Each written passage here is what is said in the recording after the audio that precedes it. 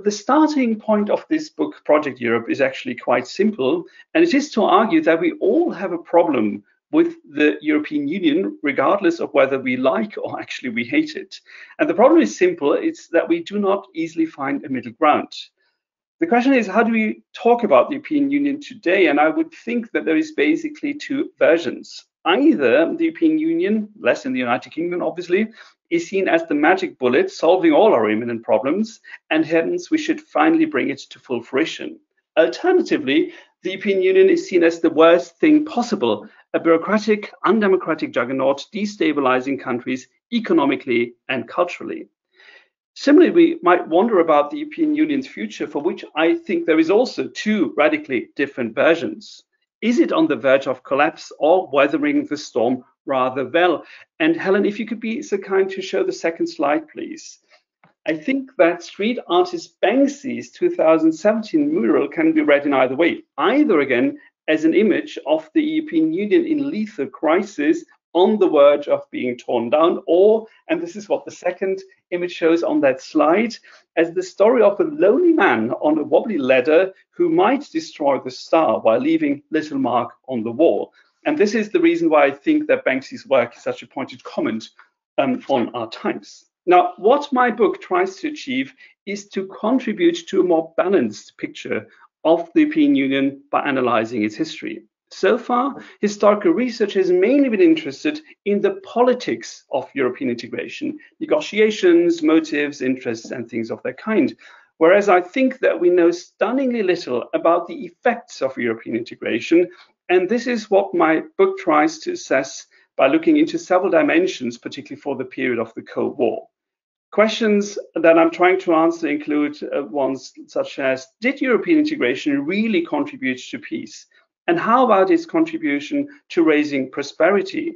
Was it really a community of values, as it is so often argued? And how about the democratic deficit? Each of the book's 8 chapters tackles one of these big questions and tries to arrive at rather succinct answers as to the effects of European integration for the lives of Europeans and others during this formative period of European integration. Now, this is a short presentation, and again, we're struggling with technical problems. So I just want to give you one example, and that is the peace question. So the question of whether the predecessors of today's European Union really contribute to creating or guaranteeing peace. And again, I would argue that there is two narratives about this question. If you, for instance, visit the website of the European Commission's representation in Germany, it offers you a very succinct answer. And I quote or translate from German, for 70 years, the European Union has been guaranteeing peace. Not very surprisingly, you do not find the same lines if you happen to visit the Commission's delegation. It used to be a representation, now it's only a delegation in the United Kingdom. And others, obviously, are even more critical. Brexiteers such as Boris Johnson have argued that the European Union did not contribute to creating peace at all. That it was only NATO that played such a role next to the national nation states. Now, my argument actually is that it did matter, but later and in a very different form than we've thought so far. And I would like to run you through that argument in several steps. Firstly, if we could please see the next slide, there were, if we look at the level of motives, obviously the idea is to create peace, particularly peace and reconciliation between France and Germany. So at the level of motives, peace certainly played an important role, but, and this is an important but, there were also important national interests, for instance, in the French coal industry, to make sure that Germany would not become too powerful at that moment in 1950, when Robert Schuman, the French foreign minister, made the famous declaration that then became the starting point of what today is the European Union. But again, as I mentioned before, I'm less interested in motives than in effects. And there I would argue that if you look at these early stages of European integration, they were actually not particularly big. Why? Several arguments. Firstly, because this whole process, starting with the Schuman Declaration, was beginning too late to really impact the post-war Cold War order in Europe. That had already basically happened in the 5 years prior to these early steps of European integration, and hence you could argue that Europe was simply too late to really matter. And secondly, maybe more importantly, what then unfolded with this coal and steel community and later steps only actually deepened the worst security issue that was existing at the time, and that is the Cold War confrontation. The Soviet Foreign Ministry in 1957, when the Treaties of Rome, as the next step beyond the Schuman Declaration and the coal and steel community, was signed, actually declared that the treaties are, and I quote, further deepening the division of Europe and heightening the tensions within Europe. And if you could please go to the next slide, this caricature from Czechoslovakia at the time is also making that point, that this Europe, this institutional Western Europe project, is tearing Europe apart and not pulling it together. Now, one could, of course, argue that things might look different if you look at Western Europe. And there, I would argue that it also didn't really help to unite Western Europe in this epic struggle with Eastern Europe and the Soviet camp, because what you see at the time, and this is the next slide already, please, that this project did not bring all of Western Europe together, that Western Europe was in fact split into two camps, that there was the European communities, the EC, as seen on that slide, and EFTA, formed in 1960, the Outer Seven, as they were called, as member states at the time, in comparison to the Inner Six of the EC, which also certainly did not strengthen Europe in creating peace at the time. And moreover, and this is the next step, for which I don't have a slide here, is to argue that the effects, I don't have a slide at this stage, that the effects were not too fantastic, because the issues that these early communities were dealing with were rather technical, mundane, and not directly linked to security concerns. There were ideas of that kind, particularly in 1954, with the idea to form a European defense community, but that failed, and hence the issues such as coal, steel, and also then a common market and agriculture, I'll come back to that later, were not actually particularly helpful. So in that sense, you could argue that it was not so helping in creating peace. This also has to do with this coal and steel community, because one could think that it helped to prevent war between France and Germany by pooling, again, coal and steel, but only after a few years it was dysfunctional, and hence also didn't really live up to that role. So this is the negative side, if you will, but I would also want to argue that there were some positive effects already in these first decades of European integration. And this is the but, and if you could please go to the next slide. I think that the effects were less at the level of hard security and something that was very tangible, but rather at the more informal and soft level, such as creating a culture of compromise between politicians and camps and countries that had only waged war a few years earlier. And again, this picture of the first commission of the European Economic Community of 1957 might serve as an example. What you see here is a friendly man in the first row, bald, looking into the camera, Sicko Mansholt, who is a Dutch socialist who was a resistance fighter during the Second World War. What you have on the far right is a man with glasses, wearing glasses, Walter Hallstein, German, a former Wehrmacht officer who is now the Commission president. And to just pick a third example, in the back you have a man by the name of Lambert Schaus, who was from Luxembourg, who had been a slave laborer during German occupation.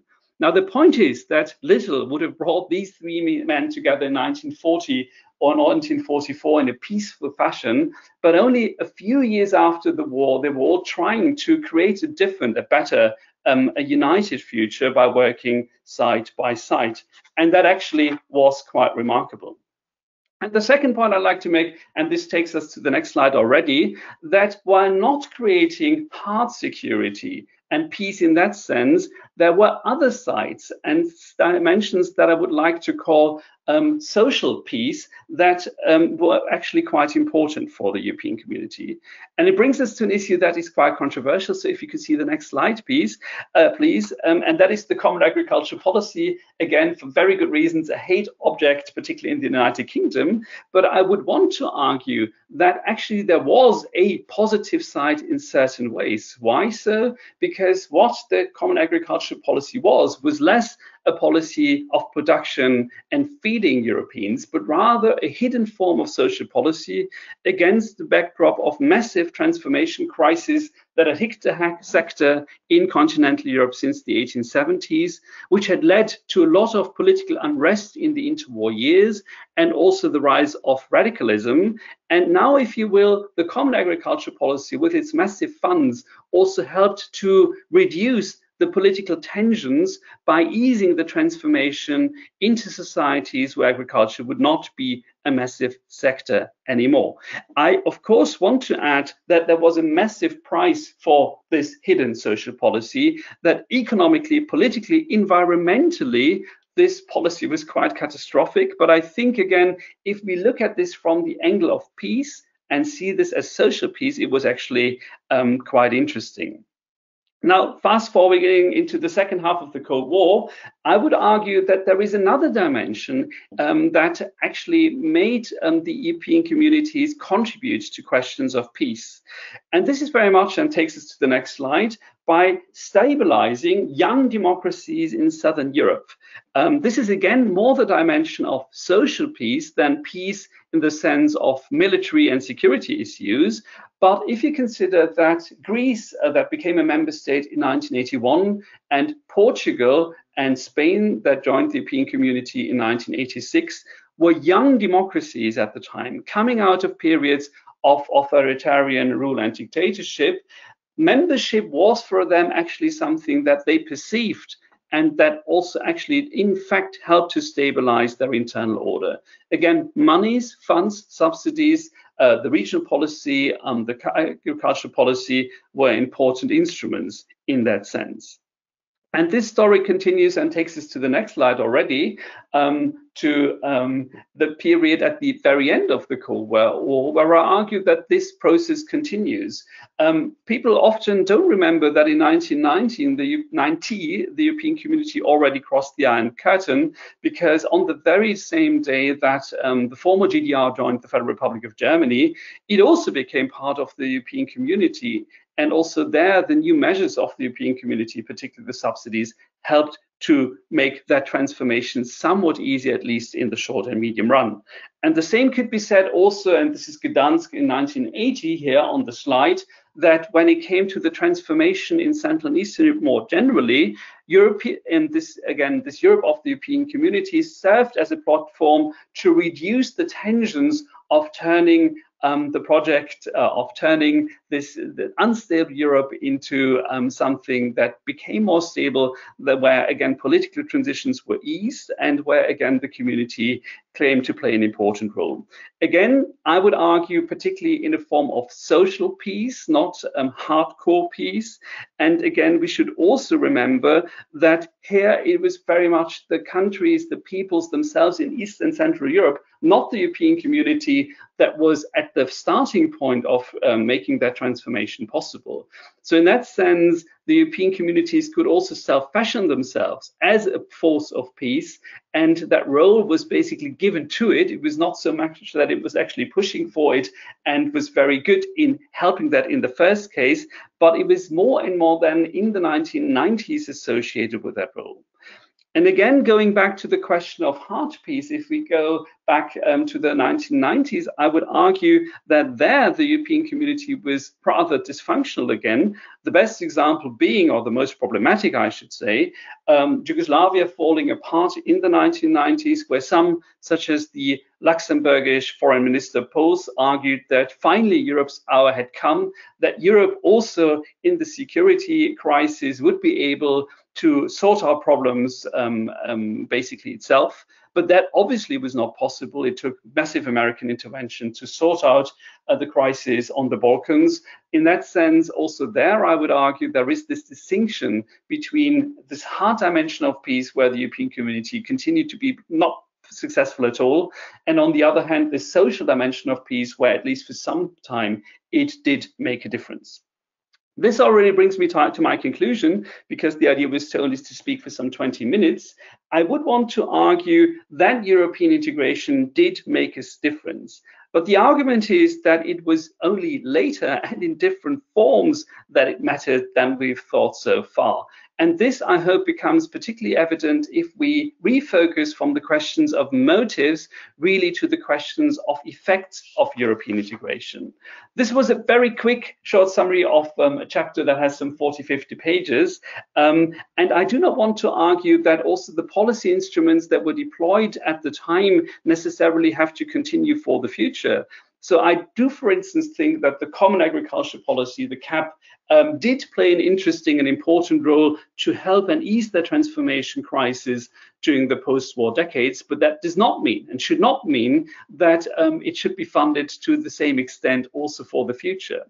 I think it raises a more interesting intellectual question, and the question is the following: if the European Union makes any sense, what actually does it do to help those who now are witnessing crisis, not only due to Corona, but also as those who lose out in processes as digitalization and globalization.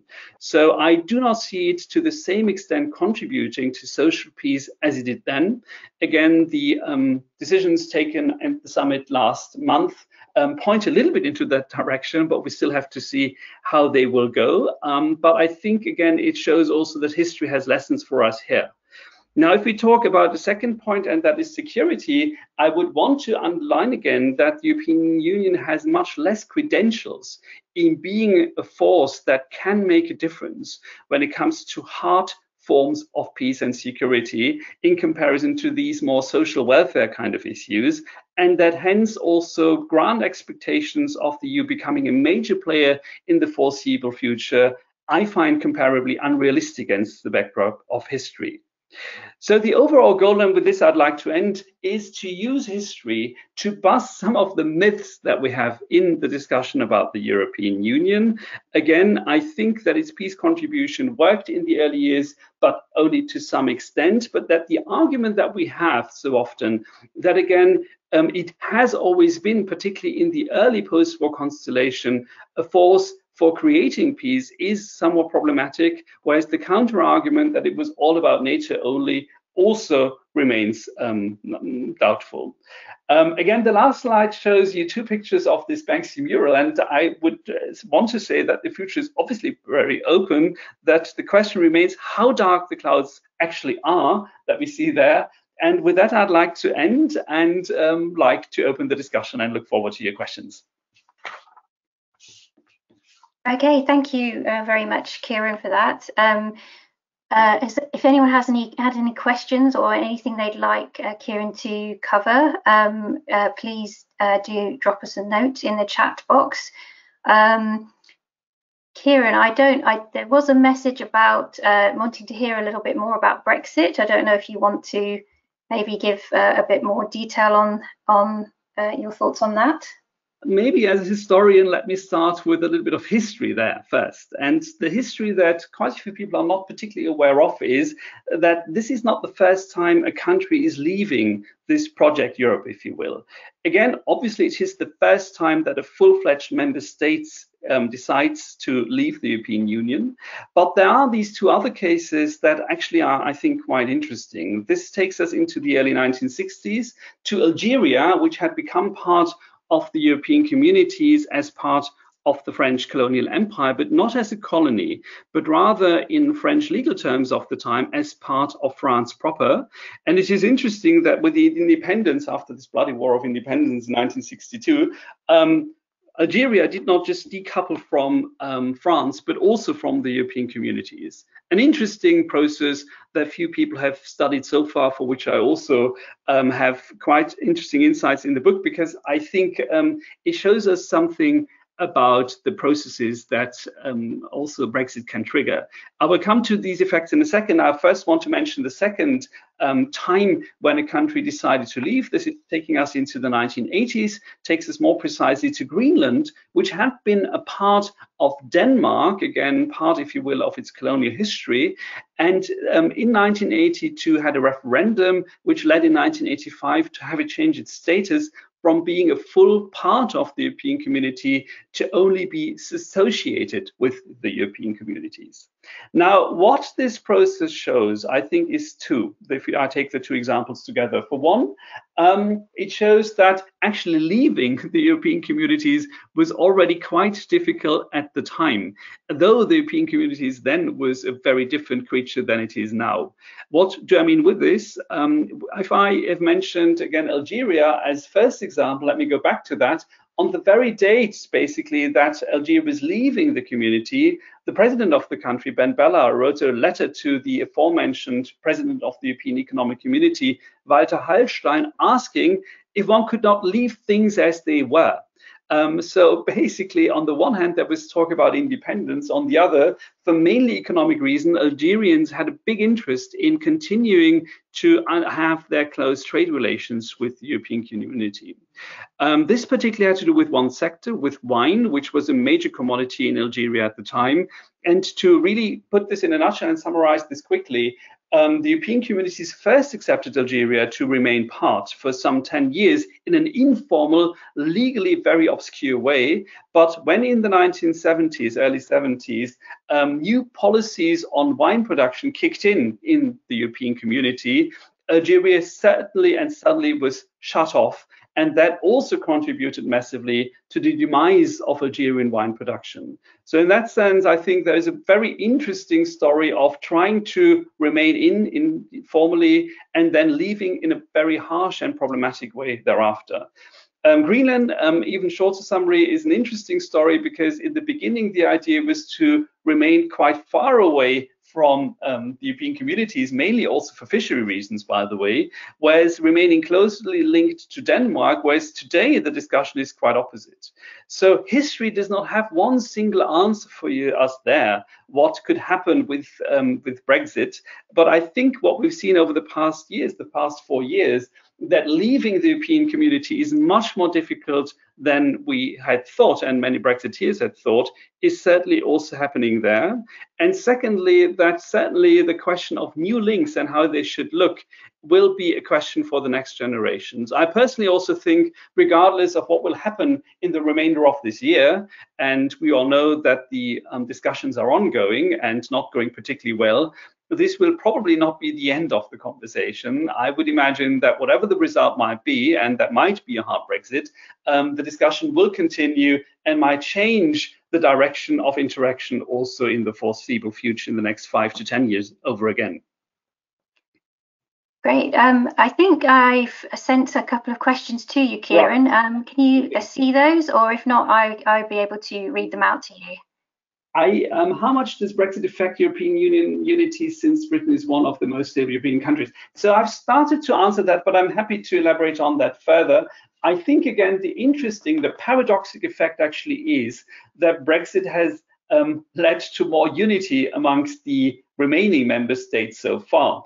Also, I was quite skeptical at what Brexit, when, again, the referendum happened and then the negotiations started after Article 50 had been triggered by the United Kingdom, what they would lead to. But what we've seen is that the remaining member states of the European Union were able, to an amazing extent, to stand together and come up with one unanimous view. And this is also what we've seen over the past months since the official Brexit date.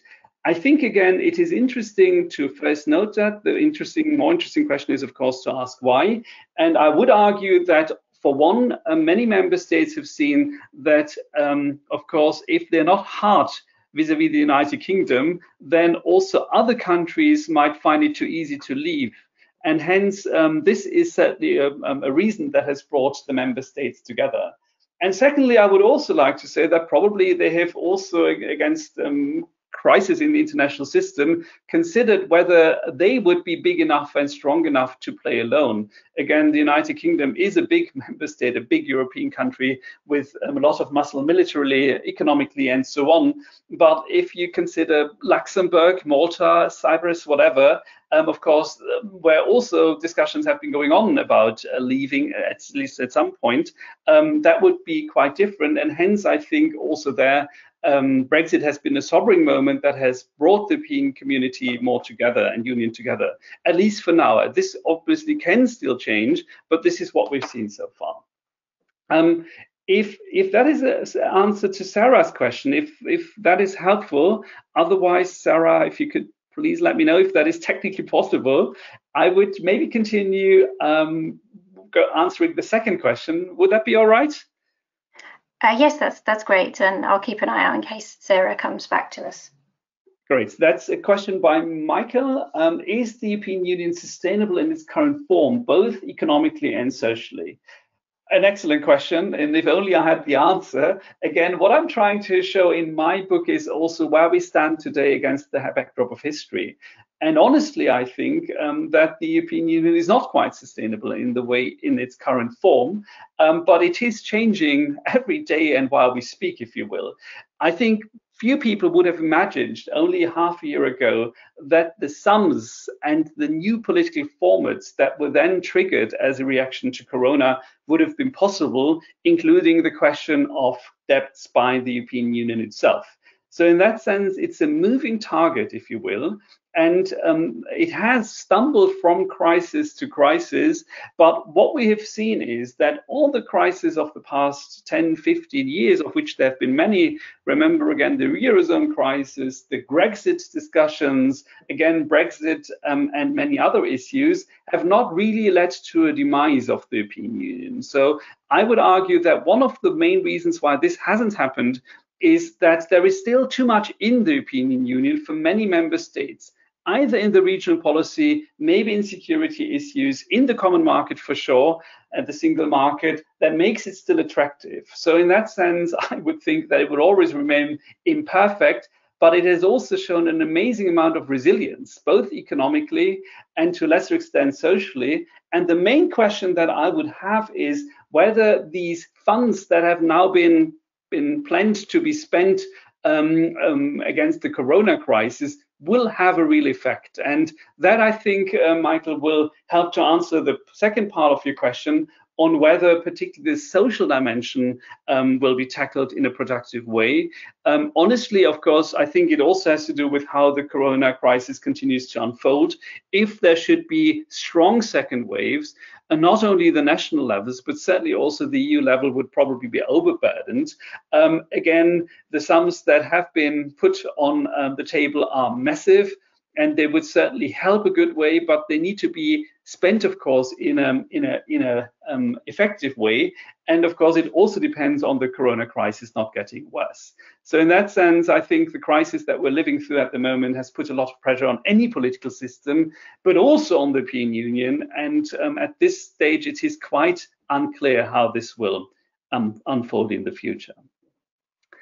If this is an answer to Michael's question, I would propose that I take Charles' question next, if you all agree, and I will first read it out to you again. Do you think that the rise of populism in Europe has been affected by a lack of social integration and thus a weak European identity? And the answer, if you will, to your question, which is also a great one, is very clearly yes. Of course, we need to remember that populism is not a phenomenon that affects the European Union only. You see it very clearly and strongly in a long list of member states of the European Union and addressing there very much the national level. You see it obviously also as a global phenomenon, taking us from Brazil to the United States, on to India and many other places. So in that sense, the European Union will only be one of many objects of this rise of populism. But I think that the European Union is also particularly vulnerable because of its clear problems to issues that populism can address. And this is exactly what I was trying to say before by arguing that a certain level of social cohesion, that this highly controversial common agricultural policy that I mentioned before was able to create is not really upheld by European programs at the moment. Again, Corona measurements and reconstruction funds might change this, but if you look particularly into the past 10 years and the effects of the Eurozone crisis and the world crisis since 2008, the European Union has done very little, and German governments have also been playing a very clear role in this, in helping to bring social integration further. So in that sense, I think that the rise of populism is playing an important role there. I think that the measurements taken or decided to be taken, and again, there's still some important steps to be taken before they will fully unfold last month, also are very much taken against the backdrop of this rise of populism. And it remains an open question whether they will be sufficient to tackle it in a good way. What we have seen in many countries, Italy being an interesting example, that populism was less successful than one might have thought over the past months. But also there, I think the crisis isn't over yet. And it very much will depend on how the economic and also the health situation in a country like Italy will unfold in the next months, to see whether, again, populism will remain slightly less visible, or whether there will be a news upsurge and Matteo Salvini might become the next head of government again. Are there any other questions at this stage? Lauren, in what I have on my screen, I don't see anything. I'm also wondering if Sarah, Michael, or Cheryl are happy with these answers, or if there is anything else I can address. I'm not seeing any other questions here. Actually, we've got somebody who's just said thank you so much. The talk was very helpful, and Cheryl has also thanked you for your answer. So yeah, let's just give it a second in case anyone else does want to submit a question. Again, we have got a new one. I will just send that across to you, Kiran. Thank you.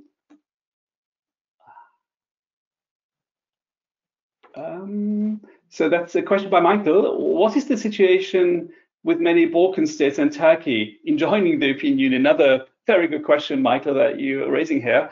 Let me maybe start with Turkey. And I think this is one of the other problematic stories with the European integration process, because you might know that since the 1960s, discussions of associating or even having Turkey join the European Union or communities at the time have been going on. And the European Union, also in discussions of the 1990s, when they finally became more serious, has often been arguing, well, if you meet certain conditions, then we will let you in. And this was the starting point of negotiations. Again, formally, they're still to some extent ongoing, but I think that most people would agree that they will probably not lead anywhere. And the turn away under Erdogan into a very different political direction than the one associated with the European Union will also underline this argument. Now, one could argue that it was therefore always right not to make too clear promises to Turkey and not let Turkey enter the European Union. I would belong to those who also argue, well, again, the European Union also is partly responsible for Turkey's pivoting away from those values that the European Union tries to stand for, at least. So in that sense, I think this is one of the problems of making promises one is not willing to live up to, and also creating a long-term process which was full of frustrations. With the Balkan states, I think that on the one hand, it will be very difficult to stop certain processes of negotiations of countries entering, like Serbia. And on the other hand, this will also make things in the European even more difficult. Again, there is already a long list of countries where the question of human rights, of rule of law, of democracy do not look good. And it's not only Poland and Hungary, it's also Slovakia, amongst others. And anyone who follows a little bit of Serbian politics will know that this is also not the kind of democracy you would want to, in leaving economic problems aside. So in that sense, I fear that this will also create further problems for the process of the European Union, and might also make decision-making even more difficult, and again, make it more difficult for the European to stand up to those values that I personally, as a citizen, would want it to be associated with, even if in my book I also show that also that is a very complex story, and that the European Union has been much more ambivalent in representing or also fighting for certain values and norms than is often claimed.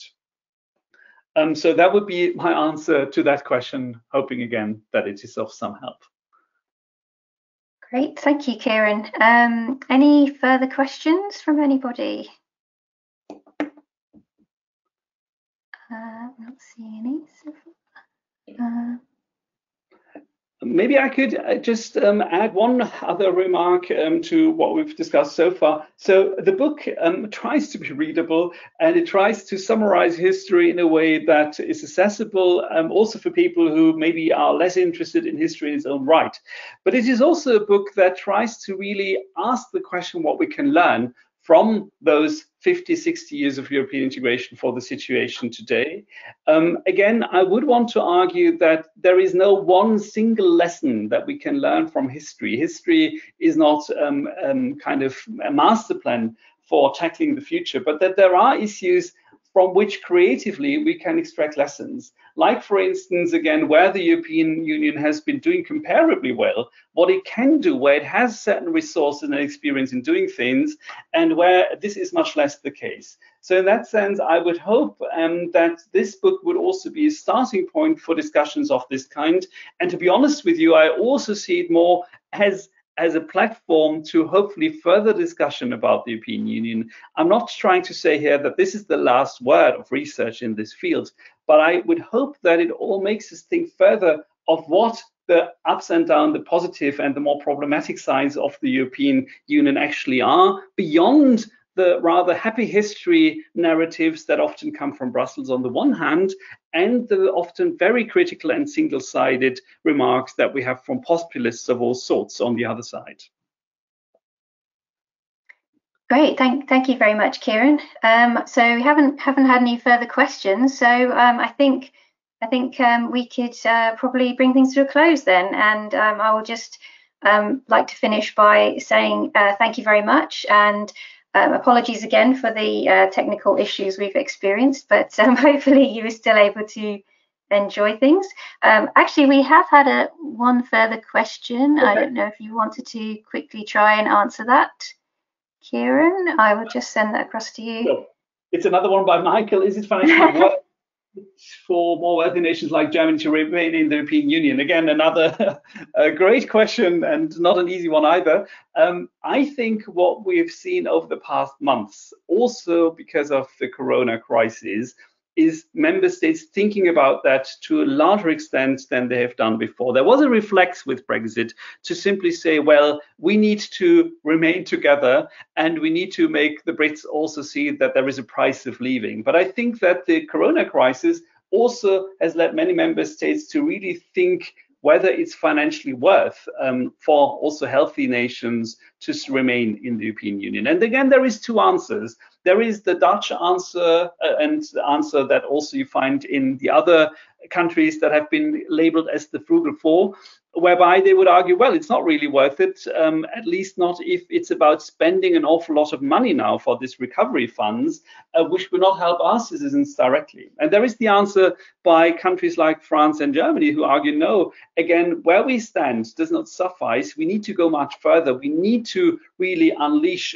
these big budgets and invest big money basically to save not only the Union, but also its member states from crisis. What we have seen as a result, I would argue, is that the latter of these camps has clearly won the day, because as I was trying to say before already, the measures that were now decided actually would have been absolutely unthinkable only half a year ago.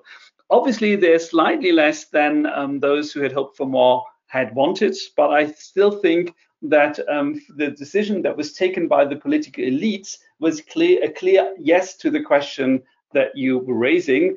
And I think particularly for Chancellor Merkel, it was also a question not just of solidarity with Southern European countries hit by the crisis, but also very much hinging on the perception of how important the market, the single market actually is. With an economy, and that also, for instance, was true for the Dutch economy, that is very much integrated into production chains that really cross all of Europe, and where it is clear that an idea to go back as a country that very much is based on exports and production of commodities, to go back to a national system will not work, that you either can also accept a major economic crisis at home, or you need to make sure that this common market remains intact, not only in the sense of keeping the producers abroad afloat, but also to put some pocket money into the pocket of people in countries like Spain, Italy, or France to make them survive and weather the crisis in a better form than they would be without them, the monies coming from Brussels. So in that sense, I think, again, it's up for discussion whether the financial means that have been invested will suffice. And that also depends on, as I said before, on how the crisis will continue to unfold. But this is the answer that political leaders, I think, in the majority of member states would be giving you right now. You should see a couple of other questions. Perhaps if we have those as the last questions, Kiran. So, question by Sarah, I think. What is the position of Germany in the European Union? Is it becoming more dominant in its role in the EU? Again, another great question. I think the answer is simply yes, if you compare it to the period of the Cold War, where Germany was basically in the beginning a rather weak country, obviously, and then became very muscular in an economic sense, but never really used that economic muscle, and gave France the position of being really, the porte-parole, the leading country in many ways. This has changed since the 1990s, but I would argue that the discussion about Germany as the real hegemon of European integration so far is somewhat misleading, because particularly under Chancellor Merkel, the German political elite has accepted that it can only be also successful for German interests if it works in close cooperation with others. Again, this was the backdrop of Merkel finally accepting the many offers of Emmanuel Macron to do something together, leading to these reconstruction funds. And I think also what we've also seen in these last summit negotiations is that there is clear resistance, particularly from smaller member states like Austria, like the Netherlands, like Scandinavian countries, of not accepting, again, what in the old days used to be called the Franco-German engine of European integration. And that also gives a clear counterbalance to Germany's potential influence. So in that sense, I don't see this happening to the extent that some people would argue. And I think that there is also structural reasons why this will not really work, including some of the political, the legal and political order of European integration, where, again, there is many mechanisms that prevent the biggest member state from simply calling the shots. So I don't see this happening, at least not so far. And there is another question by Cheryl, if I see this correctly. If there is time for one more question, I'm happy to answer that question. You mentioned before that the European project was probably unsustainable long-term as it currently is. Do you think that there is a way to strengthen integration for the long term? Another excellent question. Honestly, I don't think there is the silver bullet, the one answer that one can give to make this happen. What I see as the biggest problem is really to involve citizens more into this project, to give more democratic credentials to the European Union. Again, as you all certainly know, this was also a major dimension in the Brexit discussions. And again, the European Union is not doing particularly well there. It's also clear that, of course, the massive decisions for the reconstruction funds that we mentioned before were taken without long and extended discussions in national parliaments and at the national levels. So in that sense, also what might have been necessary with regard to the crisis is not a fantastic example of democratic legitimacy, at least not so far. And again, I think that will be very important to also explain to European citizens more why actually you want to have the European Union. And I would think then the answers that the Union has given so far are not fully satisfactory to people. And again, what I'm trying to do with the book is to give some answers. Again, not easy answers in the sense of the European Union is fantastic, but rather giving us hopefully an informed basis to see what has actually worked quite well and what are the reasons why certain things don't make much sense and why they ought to change. So in that sense, probably the easiest answer I can give you is read the book, and hopefully that would give you further insights into the question.